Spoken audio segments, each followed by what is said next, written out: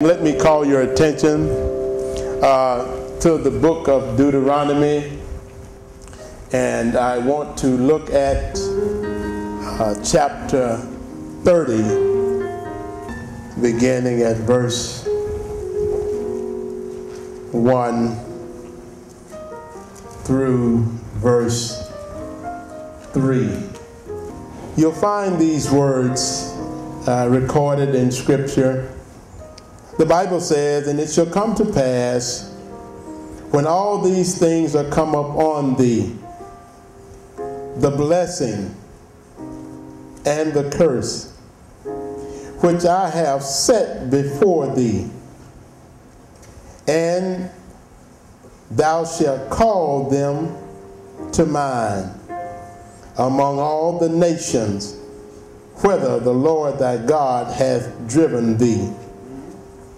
And thou shalt return unto the Lord thy God, and shalt obey his voice, according to all that I command thee this day, thou and thy children, with all thine heart, and with all thy soul."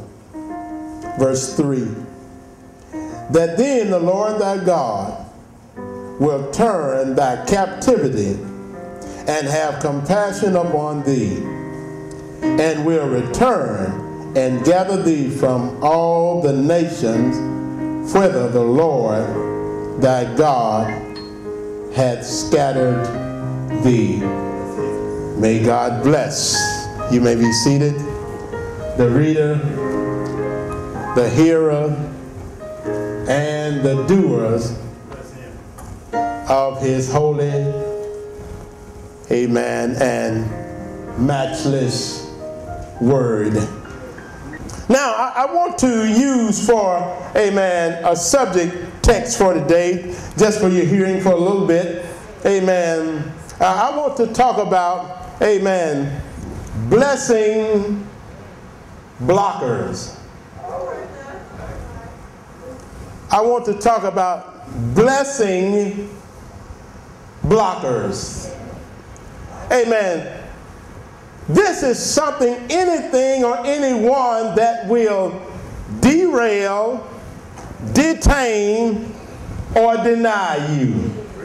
Amen. From getting to what God has purposed for you. Amen. The word derail means to be, amen, put off track or out of position. Amen. The word detain means to be held as if one was in custody. Amen. The word deny means to prevent, amen, one from getting to, amen, something, amen, that has been promised.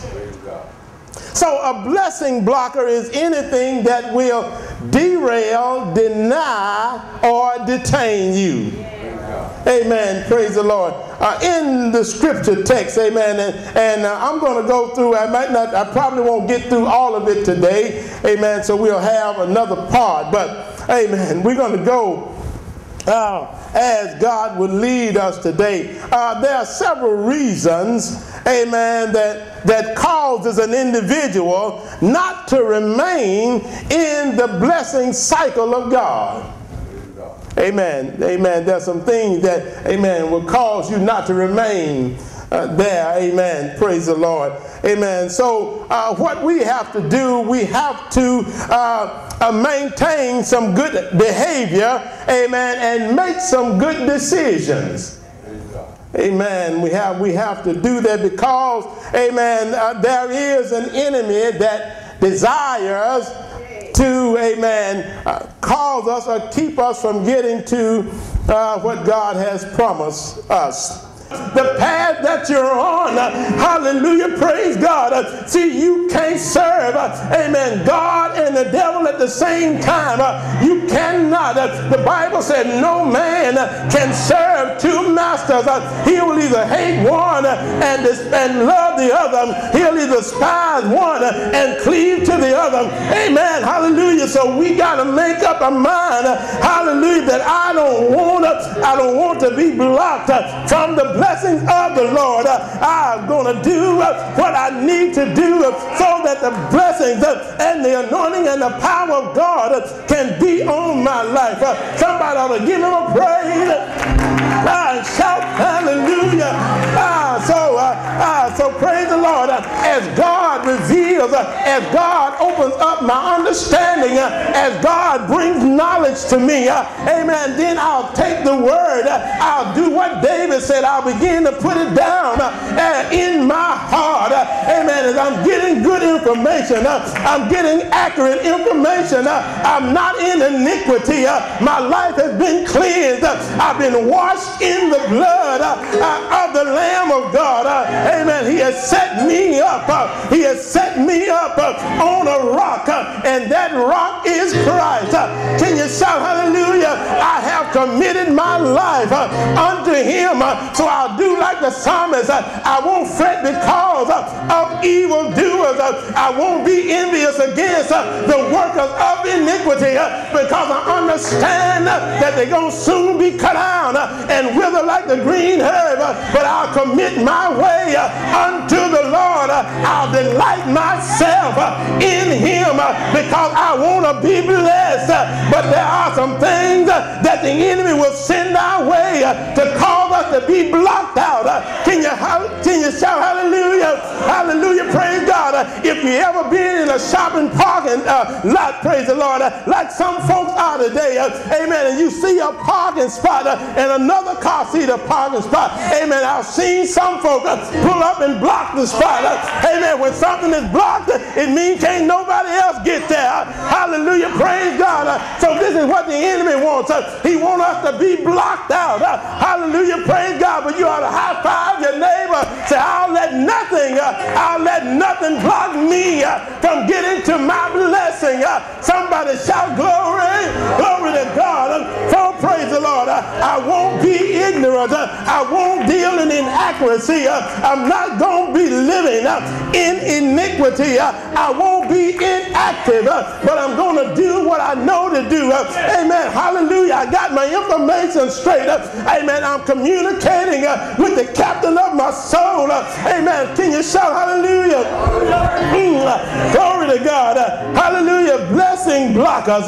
Things that will keep me, amen, from getting to what, amen, God has purpose for me. Bad decisions, amen, will cause me not to remain, amen, in the blessing cycle. Hallelujah, praise the Lord. Amen, praise the Lord. Amen, it's a bad thing. Hallelujah. I said bad decision. Hallelujah, praise the Lord. You know, amen, that if you can't afford, amen, a Mercedes-Benz, amen, just because somebody else got one, amen, and these folk nowadays, praise the Lord, amen, they got all kind of deals and things, amen, stuff that'll draw you in, but you got to be smart. You got to use the wisdom of God. Hallelujah. You know you working at McDonald's, amen, and you barely making it. Thank you, Jesus. So why would you go and put yourself in something like that? Put yourself in bondage. Lock yourself up. Amen. Now, praise the Lord, you got to dodge your phone. You got to screen calls. Hallelujah. Don't nobody in here do that. I just threw that in for free. Hallelujah. But you put yourself in bondage. Amen. Simply because you made a bad decision. Amen. Praise the Lord. Amen. Wouldn't wait on God.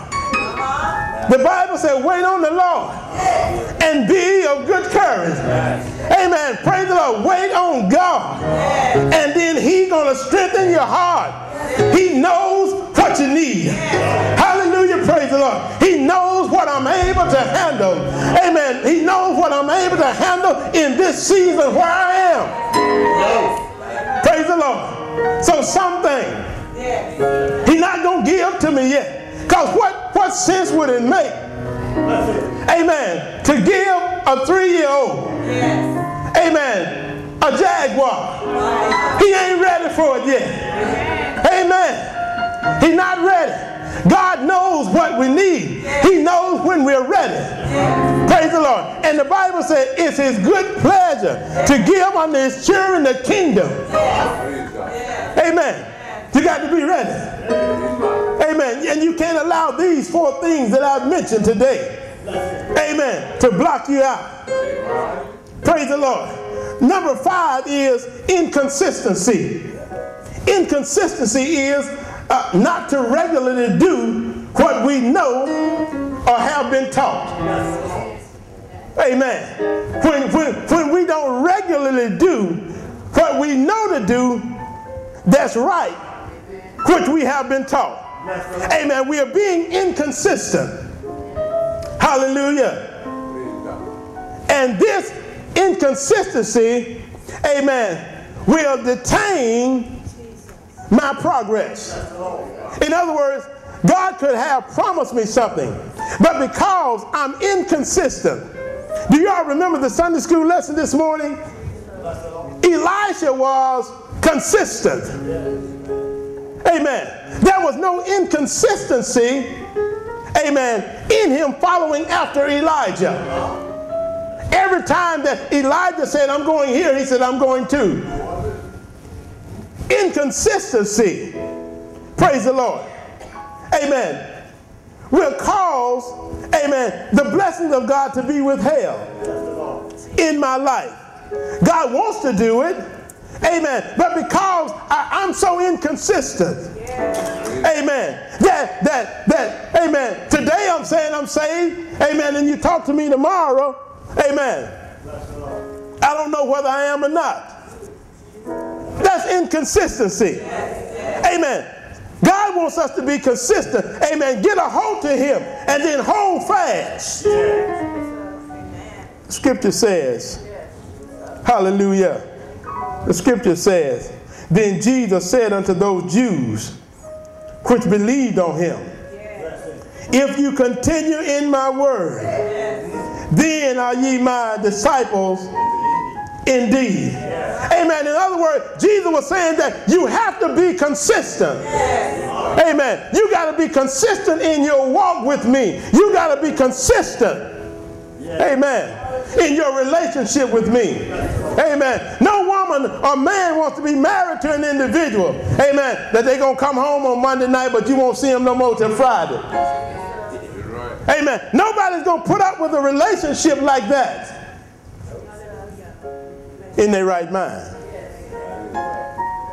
Because, amen, that's not consistent. That's not consistent to the way marriage works. Amen.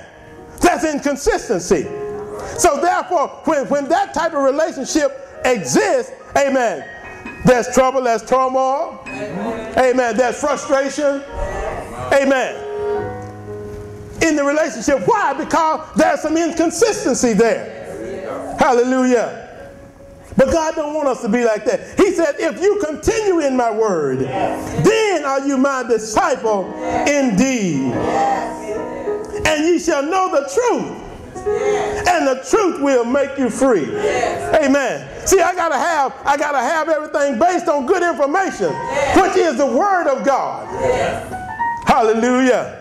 Amen. Praise the Lord. So therefore, amen, as I'm learning the word, amen, I'm pushing ignorance farther and farther away. Amen. Hallelujah. I'm no longer doing things based off of incorrect information. Amen. I'm no longer practicing sinful behavior. I'm no longer failing to act on what I know is right. Amen. I got some consistency. I got some stability in my life now. Hallelujah. Because I've been walking with him. Amen. And he's been talking with me. Amen. We've been in communion together. We've been in fellowship together. Hallelujah. Praise the Lord. Amen. My time is getting away. Amen. I'm not going to finish this. Praise the Lord. Amen. But let me make one more. Hallelujah. Thank you, Jesus. Hallelujah. Amen. So I said that one thing that could block us was ignorance. Number 2 was inaccuracy. Number 3 was iniquity. Number 4 was inactivity. Number 5 was inconsistency. Number 6 is impatience. Amen. Impatience. Amen. Impatience. It is when we do not trust God's process and the way that he does things.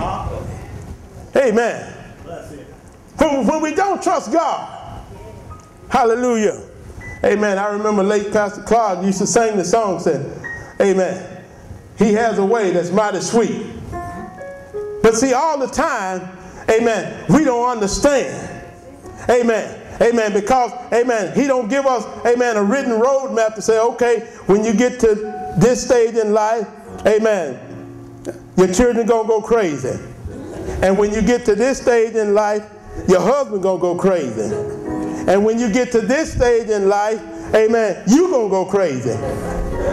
Amen. He doesn't give us a roadmap like that. Amen. Praise the Lord. But we got to be able to say like Job, amen, that he knows the way that I take. And when he has tested me, when he has tried me, I'm going to come forward as pure gold. Hallelujah. Amen. But so many of us, amen, amen, amen. Have you ever met people that's impatient? Amen. Praise the Lord. You can call somebody, praise the Lord, or somebody can call you and say, Sister Jones, or amen, Sister this, or Brother this, can you pick me up? And because of impatience, amen, maybe you went out and the tire was flat. Amen. And so now you got to change the tire. And that's going to take a little time. Amen. You told them you'd be there in 30 minutes, but you didn't know the tire was flat.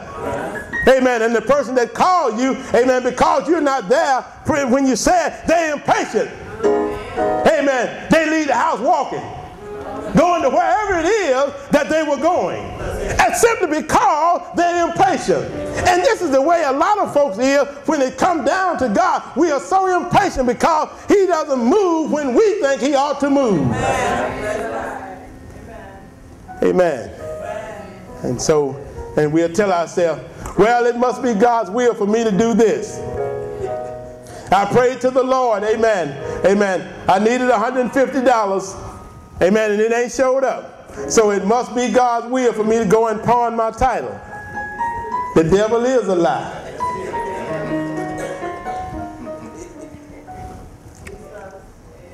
God never meant for you to pawn your title. Amen. And pay 50% interest. That's not God's will. Amen. But because people are impatient, amen, and not willing to trust God's process. Hallelujah. In Acts chapter 5, praise the Lord. Amen. There's a husband and wife. Amen. Praise the Lord. Who did not trust God's process. The latter part of Acts chapter 4, praise the Lord, we find the saints, amen, they're giving, amen. Barnabas sold his land, he brought all the money, he laid it at the apostles' feet, amen, and the saints were giving, amen, praise the Lord, and God was blessing. But when we move over into chapter 5, amen, we find this husband and wife. Amen. The scripture said that they had a possession and they sold it. Amen. It was there. It was in their power. They sold it. Amen. But after they got so much,